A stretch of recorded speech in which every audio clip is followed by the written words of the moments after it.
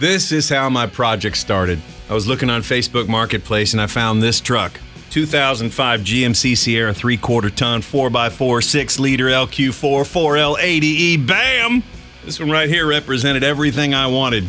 So I got in touch with the guy and got a transmission, got a converter, the converter cover, transfer case, drive shafts, all the bolts, the brackets, the sensors, everything that had to do with the four-wheel drive transmission and transfer case, even the drive shafts. So I did really well. One place got it all done. The one thing I will tell you you're going to have to pay attention to is there are early versions of 4L80Es and there are later versions. You absolutely want the later version, and here's why. In this picture, you see where the transmission fluid goes in and out of the transmission. Notice how they're very close together and they're very close to the bell housing. This is the one you don't want. Later on, they revised that casting and made it so one of the transmission lines is mounted way back on the back of the transmission, thereby keeping that part a lot cooler and much better lubricated. So you do want to get the one that has the transmission fluid lines very far apart, one way toward the back and one way toward the front. When it comes to converters, there are lots of options out there. Lots of brands and lots of things you can do. The first of which is you can get the torque converter that was with the transmission. I would recommend to never ever use that torque converter as is. Depending on why that vehicle was down or why you were able to buy the transmission, that thing could have all kinds of metal shavings in it. It could be contaminated with water.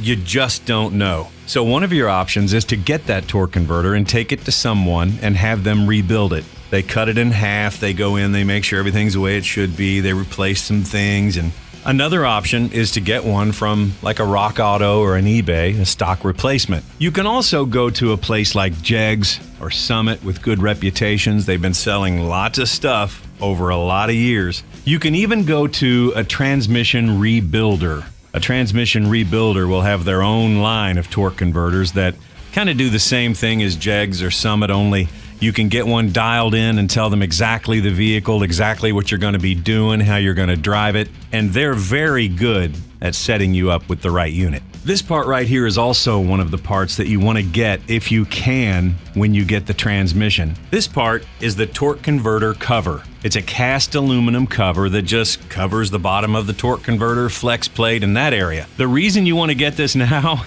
if you forget it, you're going to be looking around for one and you're going to realize they're about 50 to 70 bucks a piece. Then you'll also realize you don't have the bolts to bolt that thing on. So while you're there, if you're getting one from a private seller, get the cover. Another piece that falls into that category, the rear adapter. The reason you want this particular piece is this won't fit on a 4L60E and the 4L60E adapter won't fit on the 4L80E. So this adapter, get it. Here's why you want the transfer case that was behind the 4L80E. That transfer case, while it's not the same part number because it is different from the one in your Hummer, it does have a heavy-duty input shaft and planetary gear set. If you were to buy it separately, you could spend a couple $100. And once you have the 4L80E with the 4L80E adapter plate on the back mounting to that new input shaft and planetary gear set that you took from the 3/4 ton truck and put in your Hummer's transfer case, that's the setup. You're done with that portion of the swap. Here's another thing I did when it came to my swap. Like I told you, I got as many parts from the donor vehicle as I could, included in that stack of stuff, both drive shafts from the donor truck.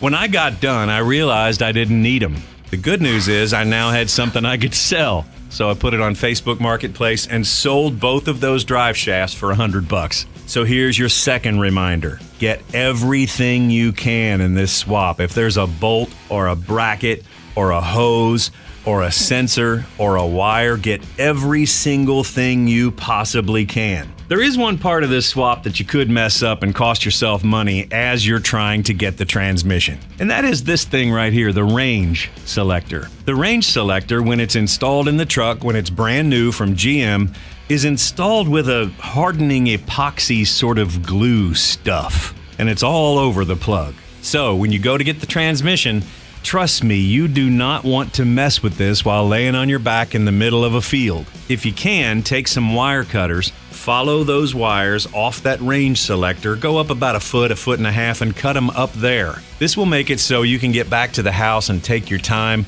apply some heat to that plug, which is generally what breaks it loose, without tearing up the switch. Everybody breaks the switch. There's a very low survival rate on those switches.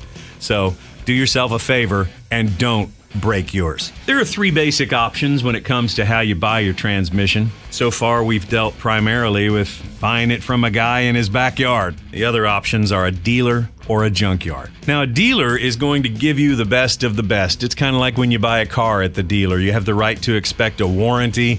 You have the right to have your question. There are certain things that come along with paying the premium on the price. Also, a junkyard has its ups and downs. You generally are going to be able to go to a junkyard and find what you want in one place and maybe even several options, so you can go through and find the one that best suits what you're looking for. I had to ask myself when I was looking for a transmission, how do I want to rebuild this? What do I want to have done to it? Will it be stock?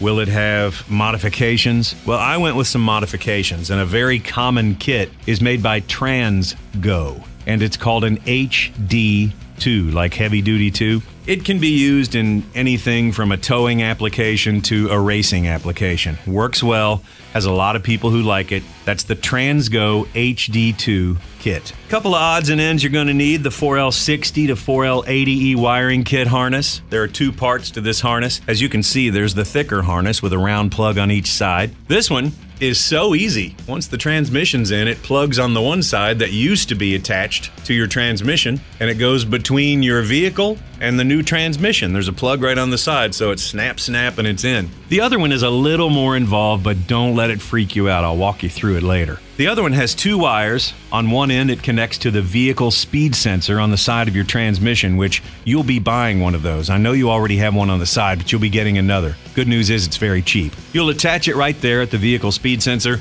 and then run the wires all the way up to the ECU under the hood, and you're going to be doing a little wiring. Don't freak out, though. It's really not a big deal. I will walk you through it. After a while, if you're in a hurry, if you're trying to get some part ordered, you may mess up and say, well, it's for a 2004 Hummer H2. No. The parts that you're seeking are made for a 4L80E, and they're made for the vehicle that you got the parts from. So when you're looking for a flex plate, when you're looking for flex plate bolts, when you're looking for a spacer, when you're looking for anything, you're looking for parts, in my case, for a 2005 GMC Sierra 3/4 ton 4x4 6-liter 4L80E. Remember that, because you may get a part in the mail and realize it's made for the stock transmission instead of the one you're putting in. It's one of those things that can slip your mind, and I'm just trying to save you some drama. There you have it. A boatload of information, lots of pictures.